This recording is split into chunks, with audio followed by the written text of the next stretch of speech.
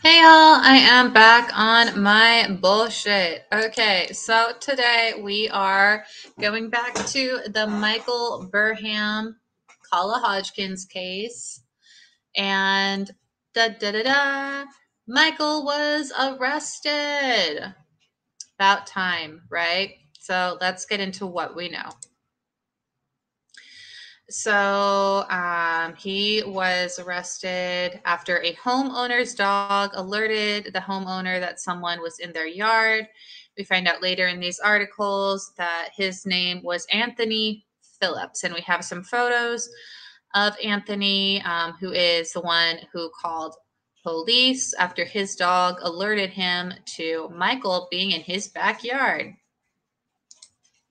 There's Michael being arrested, being led out of the swamp. Unfortunately, the gators did not eat him. Was really hoping for that. That is all the police who were outside of the park where he was hiding in Huger, South Carolina. The police who were working on catching him and ultimately detained him. Those were photos from a Walmart in the area that he was at. People did alert police. They were not able to get there quickly enough. Apparently, they were ready to catch him by boat if he tried to swim, too. So an alert went out to the area at 8:23 p.m. on Wednesday, saying law enforcement has spotted a fugitive in the area of Huger, Wendaw, Seaweed, Northern Mount Pleasant, and McClellanville. White male, mid-30s, 5'9", 150 pounds. Last seen in blue shorts, gray shirt, on a bicycle. So remember, bro, he's got a thing with stealing bicycles. Because remember back when he was in New York, and when he went and hid in the woods, there was an abandoned bike that was found tossed off of the bridge right near where his truck was found abandoned. So he's got a thing with stealing bikes. This is the second bike that he's stolen during his expedition and trying to evade justice.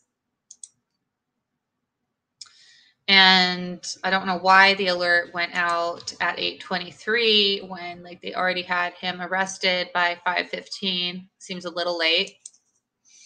So there's someone from the sheriff's department giving a statement. There's Michael with the fucking bike, the second bike that he stole. And this is the area where he was spotted and apprehended, right in here. Okay.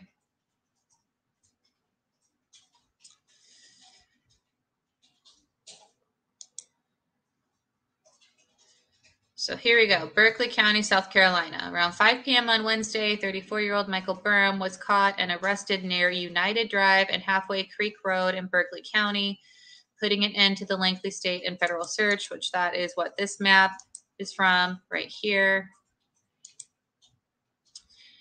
Michael Burham is in custody. Berkeley County Sheriff Dwayne Lewis said 911 received a call at 3:30 this afternoon that they spotted a suspicious individual behind their shed of their residence at 2260 United. A K-9 tracking team spotted him, I think twice during the pursuit, and he was taken into custody at 5:17 behind the wooded area in the residence. The FBI says Burham has been on the run after committing a spree of alleged crimes, including murder and the R word. I can't even say either of those. Well, there goes monetization for the video. Good thing I'm not monetized, right? Yeah. He's also accused of kidnapping an elderly couple in Pennsylvania. My last live, I had Joni Goose, who is their daughter, on my live stream telling me what happened. Go check that out. An elderly couple in Pennsylvania, and then dropping them off in North Charleston. Several law enforcement agencies, including the Berkeley County Sheriff's Office, were looking for him until his capture and arrest. We kept moving and kept adjusting, Lewis said. We had a lot of tips that were nothing, but we're happy that the public did call us because that's what we asked for. Before he was arrested, the FBI says Burham had been reportedly cited several times and even came into contact with a Berkeley County Sheriff's Officer deputy the morning of May 23rd, but he was able to get away. I was on the bike. Apparently, he's really good with bikes. After days of Burham being on the run, officials say he was not in the best shape when they arrested him. He was not in good shape, Lewis said. He looked like he had been in the woods for some time. We gave him some water and kept him hydrated again, and while EMS was checking him, he had blurted out that he had been on the run and he wanted something to drink. Officials say they were grateful to the couple who spotted him. Burham is being held at the Al Cannon Detention Center in North Charleston on 2 out-of-state holds. Here's his mugshot. Right here it says federal hold, and then he has 2 out-of-state holds below that. So going back into this, the search for Burham began in Jamestown, New York, where he was charged with the R word and unlawful imprisonment of a woman for an incident on March 13th, 2023, police said. Burham is also believed to be related to the murder of 34-year-old Kala Hodgkin on May 11th. What? Hold up. Okay, so I thought that the R and kidnapping happened before he unalived Kala. Everyone has been saying that it happened before.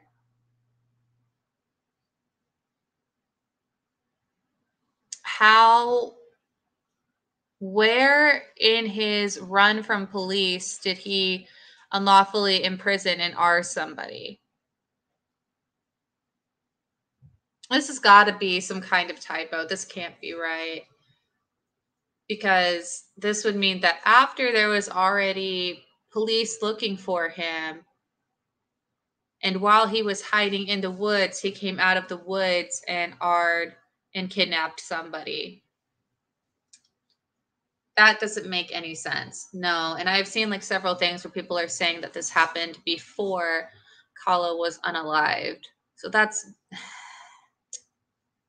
damn, ABC, you got to do better work. You got to keep up with the web sleuths, homies. You just printed some misinformation. That's embarrassing.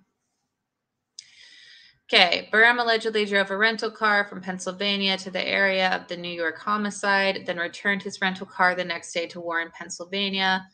Law enforcement described Burham as a suspect and a person of interest in the case. He then kidnapped an elderly couple at gunpoint on May 20th. We know about that. Driving the couple from Sheffield, Pennsylvania to North Charleston, South Carolina. Okay. So this is interesting. Due to national attention that this case is now receiving, we are receiving multiple tips from across the country regarding Burham's whereabouts, Jamestown Police Department wrote Saturday. A tip from South Carolina resident on Tuesday afternoon breathed life into the search, though officers could not respond to the report quickly enough to spot Burham themselves. We did not get that information, however, until about 7 o'clock that night after the newscast and after you publicized that, Charleston County Sheriff Kristen Graziano told reporters. Graziano urged the public to keep a watchful but concerned eye for Burham. So the police are being called about these things, yet it's being reported by web sleuths and crime reporters before the police even know about it. I don't know whether I should be flattered or really alarmed. It's one of the two, though. I feel like the police should have known about that before the web sleuths did. I don't really feel like there's much reason for that not to have happened.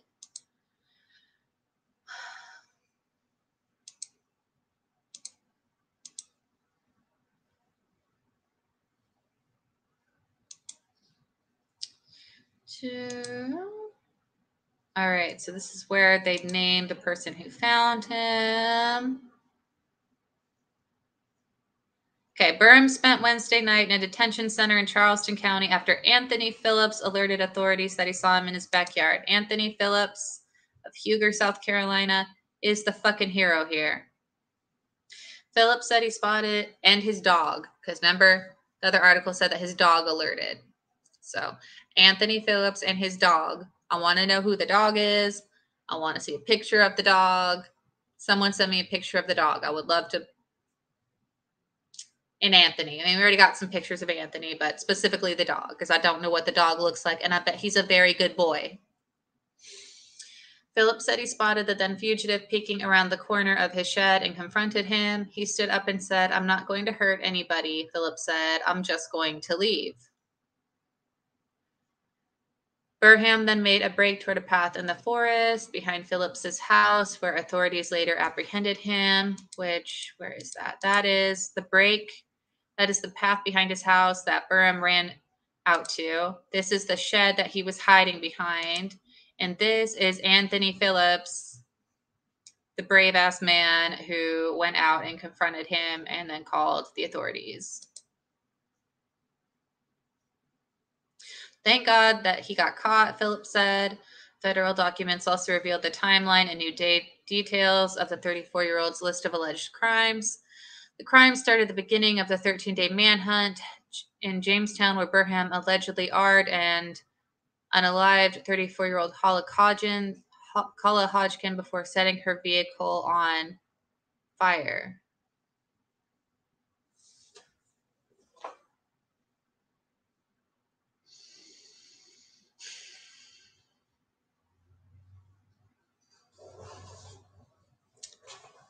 You're really doing this?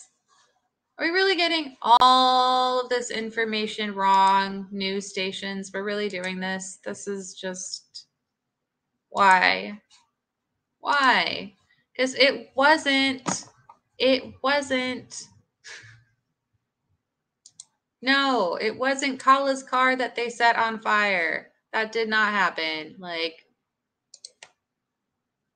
hold up. I'm pulling it up. I thought I was only going to have to go over the newest slides, but apparently not.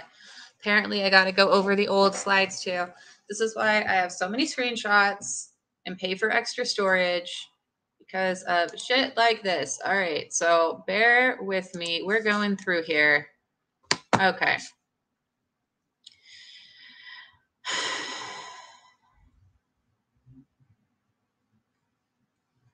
Okay.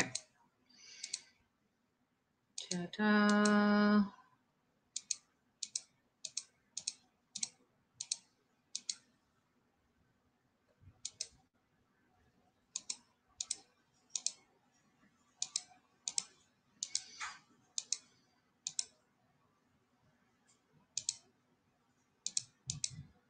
That's not it.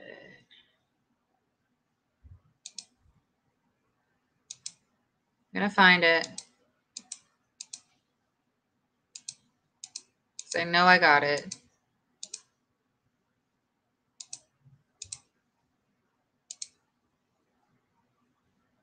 Where was his ex whose car was set on fire the night Kala was unalived? Fulton Street. Right. It wasn't even the same street. Kala lived on Winters. She lives at 125 Winter Street, which I covered that in my first video of this. And then right here, Nick Sherry is the ex who got her car set on fire. It was not Kala. So she says right here, Nick Sherry, the ex, me, whose car he set on fire, was at home with her underage child and stepdad and provided camera footage, proof, alibi, and witnesses to the police department, as well as my own boyfriend being with me that night inside of our home. Okay. So explain to me, make it make sense. Make it make sense why WGRZ is saying that Kala is the one who got her car set on fire.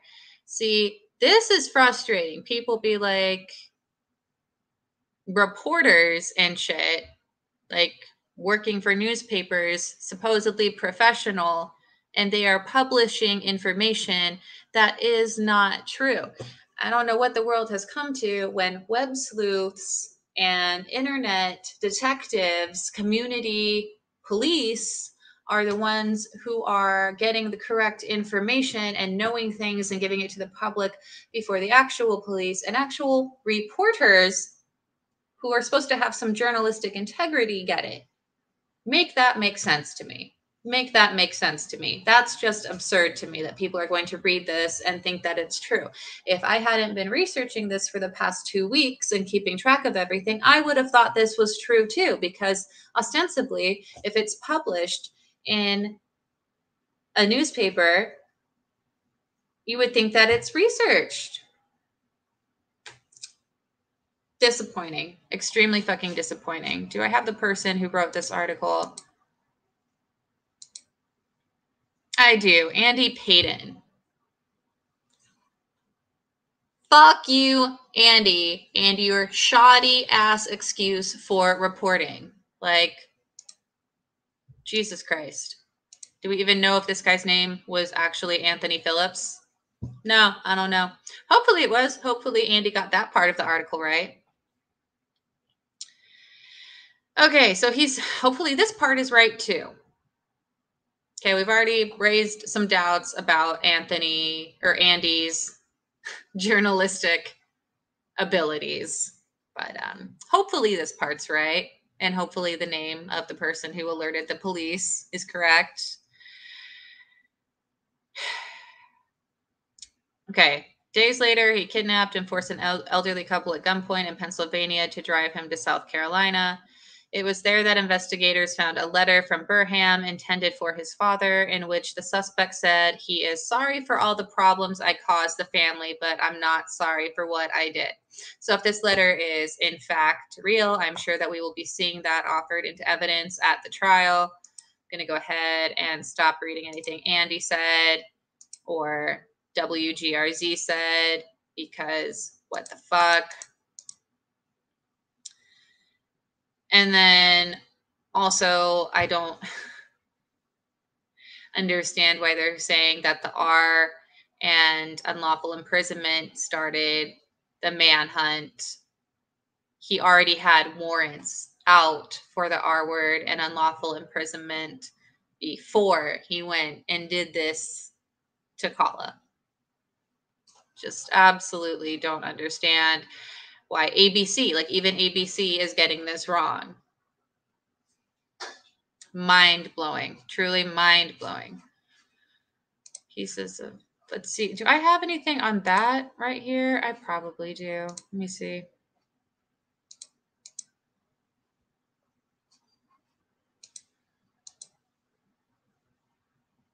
Here, it's right here. See, I got it. This is why we get the screenshots. Roman Banks. He was on the 10 most wanted for warrants for imprisonment and R before he did that other shit. So did stupid New York State decide to drop the imprisonment and R charges? Don't sugarcoat it or try to hide the fact. He was set free after kidnapping and R-ing someone and then went on to commit arson and unaliving. He has done more and is wanted for more than what your post mentions. And the post that they're talking about was amended after this for the article to say that he was wanted for those things previously as well. So just shoddy investigative work. Disappointing, but that's why you guys have me, who spends hours pouring through screenshots and articles and has the memory of an elephant and is here to give you the actual scoop. Did not expect this to turn into such a shit talking session, but shit talking happens when shit talking is due. It was definitely due here. All right, guys, I will keep covering this case. I can't wait for this to go to trial. This is going to be epic to watch this piece of shit get justice served. I don't think he's going to take any accountability. I think he's going to justify this and drag it out as long as possible, like the cowardly piece of rat shit that he is. You let me know what you think he's going to do in the comments down below. Like, sub, and share if you haven't already. And I will see you guys later. Bye.